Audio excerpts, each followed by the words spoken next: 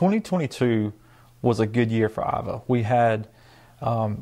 Well, first of all, our events were able to be held with no restrictions, and the crowds came back, of course, and everybody had a really, really good time. I think this is one of our biggest depot days that we've had in years, and we're already planning for next year, because this year we tried to incorporate the Friday night as part of that with the concert and some of the vendors set up. So that was a success, we think. And so when we do our spring festival, we're going to do it as well on a Friday evening and all day Saturday. That'll be in 2023, probably around mid to late April. 2022 brought some new homes to Iva, which is something that we haven't seen in years. I mean, 20 plus years. And we're talking small growth, but as we've said before, for Iva, we feel like it's pretty good. We had about 8 new homes. We have some that are still talking to us about building homes in 2023. We've got some permits that are open we're just waiting on construction to start. And so we feel like 2023 is going to be another good year for residential development on a small scale, but adding to our tax base and to our, just our population is great. And so the new families that have moved in are wonderful people, and they are learning a lot about Iva's history, and they want to. A lot of times they'll come by here, and we have a book that's written about Iva, and a lot of times they'll pick the book up and they'll learn about the town they live in. So it's good citizens moving into our town. We had a good year just with people, wanting small town life. People go about and shop here in our local businesses. We had some new businesses open up this year, which was great, and we see that people do want to support their small town local businesses. Our farmers market did great this year. Had some local farmers that have really done well at the farmers market, and we have people that call all the time, when is the farmers market open? So people want to support our farmers market as well. So this year has been a great year. We ended the year on a sad note. We had the death of one of our council members just a few weeks ago, and we are still very heartbroken, and we just don't understand how these bad things happen sometimes. But she was on council for almost 20 years and was just a wonderful, wonderful person, good Christian woman, and she really loved the town and been here her whole life. And when you lose those kind of people that have been here for their entire lives, who knew so much of the history and participated in a lot of the history of the town, they're just not replaceable. So we're still heartbroken and very sad, but as a result of that, we'll be having a special election in just really a few weeks to seat a new council member for that particular ward. It's sad, but at the same time, we're looking forward to bringing someone new onto the council. While we ended the year on a sad note, we can look back at all the things that have happened this year and be proud of it. And we've got our agenda set for 2023, and we're looking forward to continuing some of the things that we started in 2022. A couple of those things are the Dime Store project. We're going to fast forward that project and get it done this year. We still have some money left over in the earmark that Senator Gambrell got for us in the state budget, and the next phase of that's going to be to upgrade the electrical and put a new HVAC system in. We've already got the roof replaced, and so now we're moving on with that. We were able to purchase some buildings down in the lower part of town at a good cost several months ago, and we have been able to secure leases on all of those buildings. So while the businesses have not opened up yet, we have 4 brand new businesses that will be coming to town, and they are a pet grooming facility and doggy day spa. One of them is a photography place where they will be doing photography shoots for families and businesses, as well as possibly getting into the t-shirt vinyl business. I'm not really sure what you call that, but I know there's a need for that down here. We have a vape shop coming as well, and then a coffee shop. So those are 4 brand new businesses that we'll be announcing really, really soon in 2023. We have a new barbecue restaurant that's going to be opening up in early 2023 as well. It's going to be a barbecue restaurant and a bar and grill to go along with that. So Those are very exciting things for us, and those are things that will be happening just in the first quarter of 2023. And we hope that sets the pace for the rest of the year. The new houses that were built, a lot of those houses have been sold, and the developers are ready to build more. And so we're excited to see what plans are going to unfold on that as well. As far as our downtown area, we want to see all of our storefronts with something in them. You know, we want to see all of our businesses flourishing well, and we think they will, because people love small town, and I think people love Iva as well. We always wanted to upgrade the Veterans Park, and we needed to move flagpoles. We needed to just move things around, and because our Thursday night concerts are attended well, and the flagpoles were sort of in the way of that. And we wanted to move the flagpoles and create this Veterans, we call it our Veterans Plaza, but we wanted to create something that was more fitting for a Veterans Park instead of having a monument here, flagpoles here, and we just want everything in one place. And so we were able to secure donations and contributions from businesses, individuals. The county helped us out. We had some churches, and we purchased a new monument.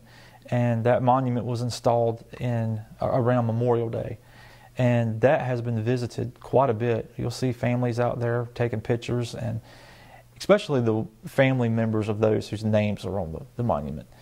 And but it is a classy area. It looks great. It's a big black monument, and we're going to add some things to it this year. We'll add some flower pots out there and expand on it a little bit, but that was a huge accomplishment, and we're very, very proud of that. We're going to do something similar to that at the ball field. That's a project that's going to be unfolding shortly. We've talked about this before, but our ball field is going to be turned into a new complex for School District 3. They're going to be expanding their operations and bringing most of their staff into one building. They're bringing their buses down here. But the ball field was... in its time, it was a different era than we're in now, but softball was a huge deal down here, a huge deal, and it was a weekly thing. And so a lot of those old ball players are still around, and there's some heartstrings attached to that ball field. And so while we have to progress forward with things, we do want to do something to commemorate the ball field, its legacy, its history, and what it meant and means to a lot of people in town. So we're going to be doing... We're working with the school district. They're sort of taking the lead on it, but we're going to be working with them as well in developing a small area where there will be a memorial, so to speak, that will give the history of the ball field, what that era meant to the town, and the legacy that it leaves here.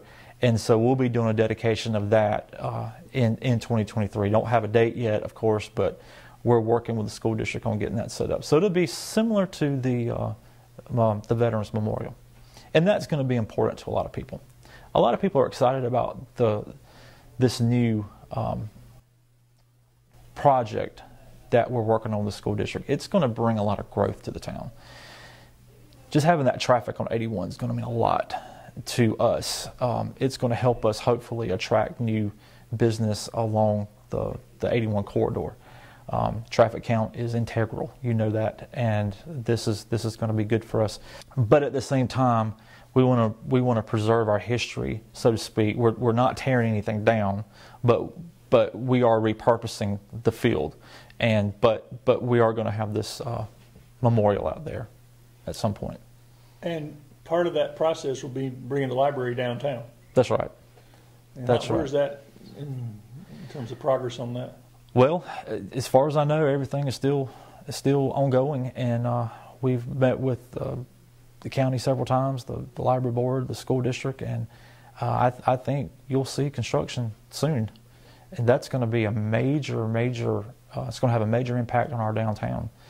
It's going to be a nice upgraded facility. It's going to be absolutely beautiful. It's going to hopefully it's going to help with foot traffic on the square up there, and this is something that, you know, we never really dreamed of this happening, and it's just happened. And really, Iva and its people are the beneficiaries of this. This is going to be a great, great upgrade to downtown. Along with that, there are some other buildings downtown that we're working on. So over the next 3 to 4 years, you're going to see a great transformation in Iva's downtown. We have a new police chief. He's going to be sworn in today. We're just minutes from a council meeting here. And his name is Christopher Miller. He's a 25-year veteran of law enforcement. Was with Greenville County and Anderson County and some other smaller agencies. He's got a good track record, very experienced, and we are looking forward to his administration and what he's going to bring to the town. He's excited to be in a chief's position in a small town. So when we've talked to him, his ideas, his way about doing things, his thoughts, and what he wants to see happen here is really in line with the goals and the priorities of our mayor and council. And whenever they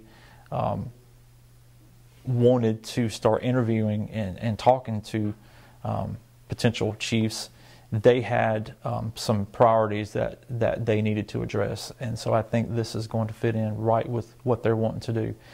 The mayor and council has prioritized a few things for 2023. And of course, this is one of them, having somebody to lead that department. In a small town, people depend on law enforcement. They want that double coverage. You know, the county has been extraordinary in helping us out, fill the gap. We're also working with the county on some sewer repair down here, which is going to be great. We need that. We have an old dilapidated system, and so they've reached out to us, and we're going to be working with them to get the system moving. We have I&I problems.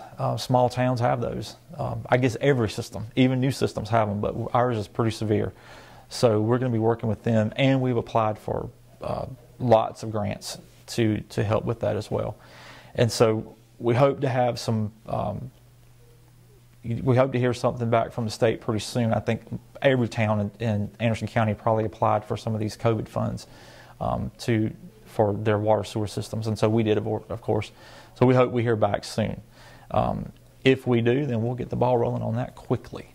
Some of the other goals and priorities of the council, like we talked about, is business recruitment, development, working and really partnering with the school district and the county on this library program. This is going to be great for us. We're so excited about it. And then just clean up in the town. We want to redevelop our code a little bit. We're going to encourage our citizens to clean up, and we want to have nice, clean yards, and we want Iva to be a good, clean city so that people do want to live here and will have pride in their properties. Some of these have not been updated in years, and so with growth coming here, we want to make sure our code is where it needs to be for a small town, but also something that provides us with a good 10 to 20 year vision for what we want Iva to look like in years to come. That has to start now, and so I think that is a major priority of the council going forward. And so we'll be doing that early in 2023, meeting with our planning commission and getting those folks on board with what we need to do. We don't want to be a huge town. You know, we want to maintain a small town atmosphere. People love the little small town feel, the small town charm.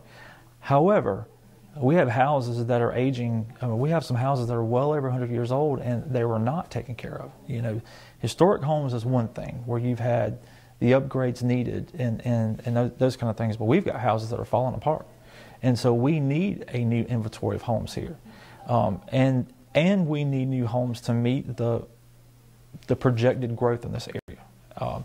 So it's not that we're trying to make Iva a big town. It's just that we're trying to make sure the inventory is good for future residents here. And then, you know, we are seeing where a lot of people are basically redeveloping their homes.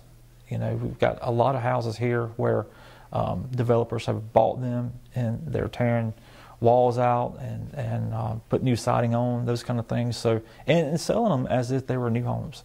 We're in the corridor between Anderson and Augusta. We see a lot of traffic come through here.